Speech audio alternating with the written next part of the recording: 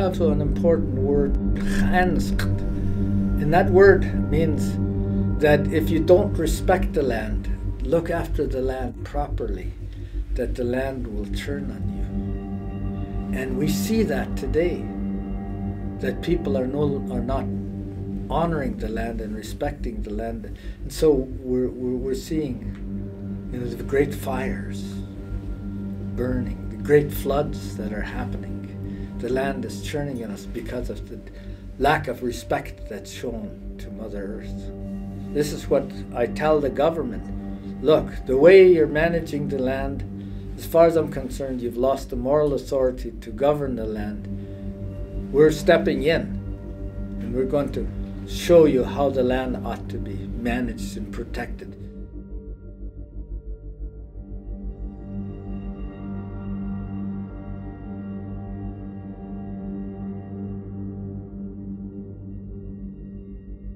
I got a phone call from a band member who was over in our neighboring band, Ashcroft Indian Band, and said that there was a grass fire that had started and that there were about 50-mile-an-hour winds happening, and that fire was going to be on our community's doorstep about 10 miles away within only a couple of hours. With some really experienced guys and I would say an equal dose of luck, we were able to stop that fire from burning down our whole community. We have a store and a gas station down the highway. There was a group of RCMP having coffee there, and I said, "Oh, what did we do?"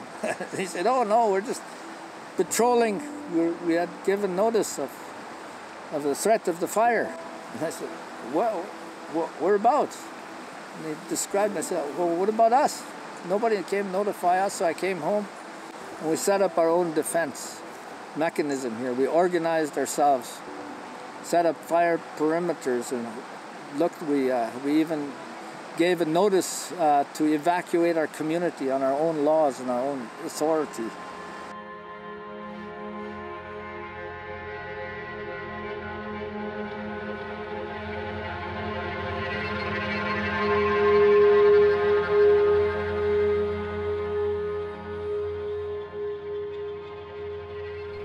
The understory, that's where our medicines are.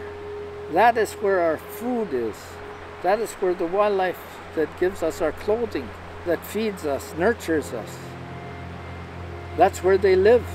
We've, since time out of mind, managed that and protected them because we have a responsibility of reciprocity as caretakers.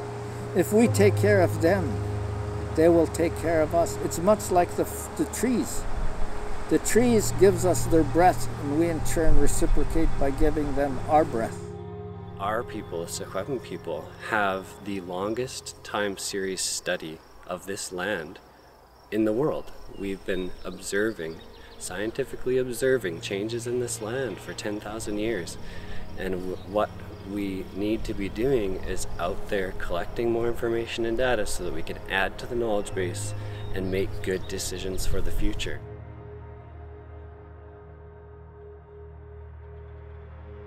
We've got people here that are born and raised here. All my staff are born and raised in Skeetchison. They know this country like the back of their hand because they're out there every day. We've always had conversations about having a territorial patrol or having people out on the land just to make sure that, you know, people aren't mistreating it or, you know, over harvesting, especially when it comes to hunting and things like that.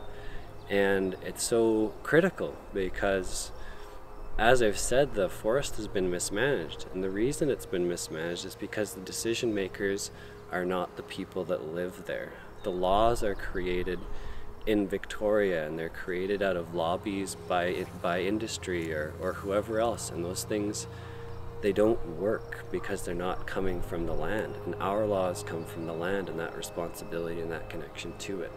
It's about respecting knowledge, and the best way to make decisions is to collect good information and data and add that to an existing knowledge base to develop it. We talk about doing things within the Territorial Patrol. We talk about looking after the fishery, looking after the land, looking after the understory, looking after the water, things like that. Emergency preparedness, landscape level planning. We're doing all those things. My staff has been doing all those things without formal recognition from BC government that we're providing a service, because we're positioned to better understand the land than anybody.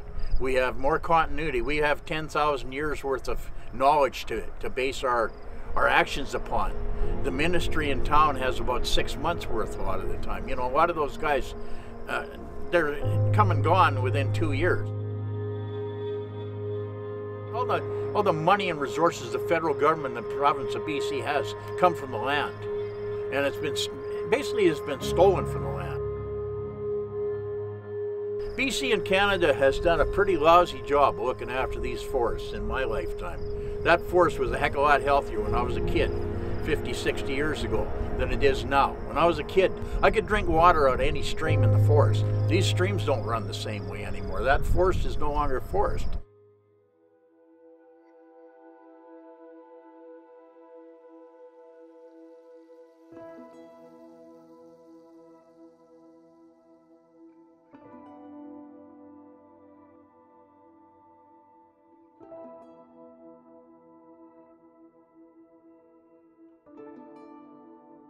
I remember that first night when we're sitting out keeping watch and looking up the mountain at the flames burning across the hillside and burning up towards the power lines, and hearing the booming of the power lines up there, that you know, we're talking about all the things that were going to happen. And in the coming nights, you know, seeing our land burn, you know, it was brought up early on. They knew that there was going to be a big mushroom morel season the following year, and you know, some of the concerns that were starting to be brought up right away with the land, because as we watched the land burn, we weren't just thinking about our health and safety at that time, but our land that was going to be changed for decades.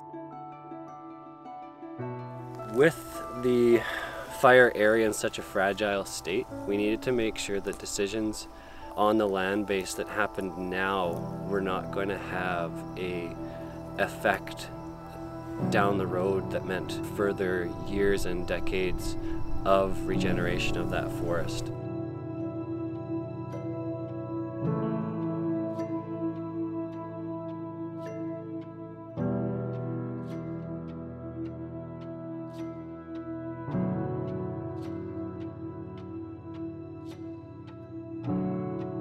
Chief Ron with Secwepemc had been working with a company for a while and had asked them, could you develop some kind of program to regulate the morel industry that's going to be coming in?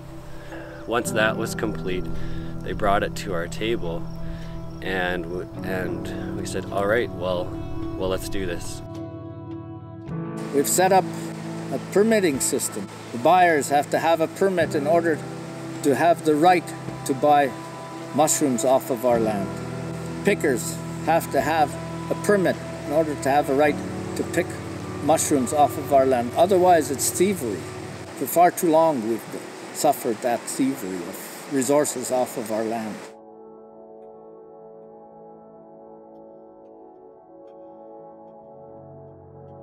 We are providing some services for the funds that they spend. We provide porta potties and have those serviced as well. The City of Vancouver actually loaned us all of their plastic garbage bins, so at every campsite that we have, in those designated campsites, we have garbage cans, and our crews regularly pick them up and haul them out because we don't want that garbage left out on the land. And so that, in that sense, it's been a real success for all the campers and the buyers, that they see that value. We've never had this opportunity before, and it's a great feeling to know that maybe you're going to be allowed to participate. Trudeau always talks about reconciliation and everything else. So this is maybe a way of finding part of our reconciliation. I see this as the first step to real co-management. We're sitting down on equal footing with the BC government and deciding what to do on this fire. That's the first time this has ever happened in the 20 years I've been here, and I'm sure before that it was even worse. So this is the chance for First Nations to start getting re-involved and start re-managing their lands. We've also been able to create some type of a program where we're monitoring what's going to be happening to our future land and making sure that, you know, when we're putting back for future, that we're putting back the right way. This program here is right what I was looking for all these years. And I know it's going to grow. I know our training is going to grow, and it's going to get better and better. It doesn't have to be about the morels. There's a lot of other stuff out there that need to be protected. And we have our patrolmen out there saying, you know, look, we're doing something different here. Some people's, you know, initial thoughts might be, you know, I don't want to be regulated, or I don't want any rules put on what I'm doing. But we've created a situation where they're going to have a conversation about the land. They're going to have a conversation about their shared values, about looking after the land base and looking after each other, making sure things are safe, you know, making sure that, you know, this fragile place is going to be restored, because there are shared values between when people use the land. And the people you meet out there, like all the people from around the world, it's been great, man. Like, you met people from, I couldn't tell you, all the countries there. Nice people, and we tell them what our vision, our goal is, and they yes, that's what they want too.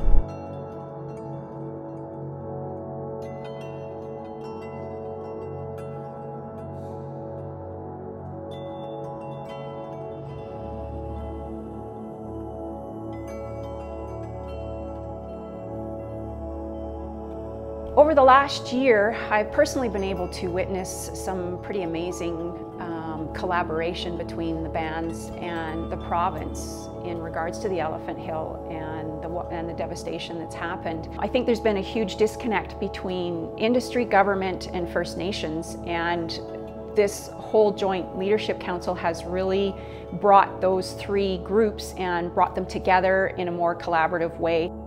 We need to reach out. We need help from good people outside. Our chiefs in 1910 said this: these people want to be friends with us, so we ought to be like brothers to them. We're prepared to share off of our wealth, but they have to reciprocate back with us. And what is ours will be theirs, and what's theirs will be ours, and we'll help each other to be great and good. They said also, though, their people have a duty and responsibility to see that the government does right by us.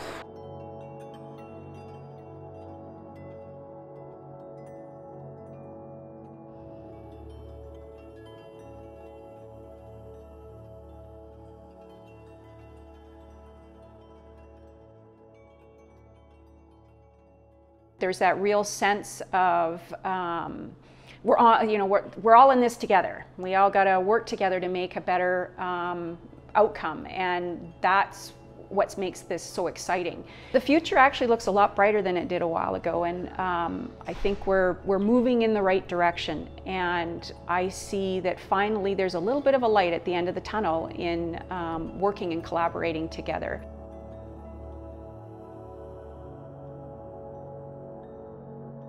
Our traditional laws and the way that we see the land, they're not a threat. They're not something that's going to take something away from the non-native person or the person that lives there. It's actually something that's going to enhance their life. It's going to enhance the way that they see and understand the land that they live on, and really bring more value to place-based living.